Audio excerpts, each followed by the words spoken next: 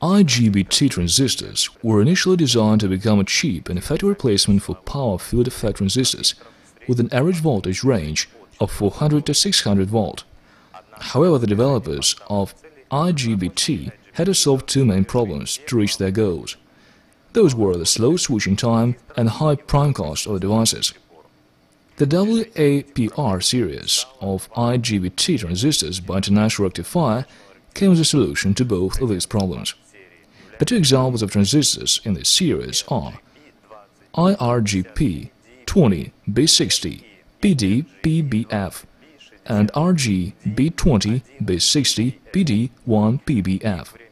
Their switching time is very close to that of the power field effect transistors, and it doesn't compromise the excellent conductivity properties of IGBT.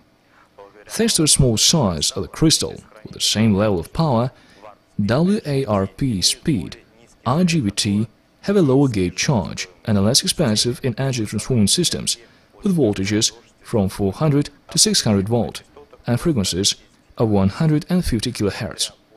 IGBT transistors have high current density. Their crystals are 2 times smaller, but they can pass 2 or 3 times greater current than a regular MOSFET. The size of the IGBT crystal is usually only 40% of a crystal belonging to MOSFET with the same output power.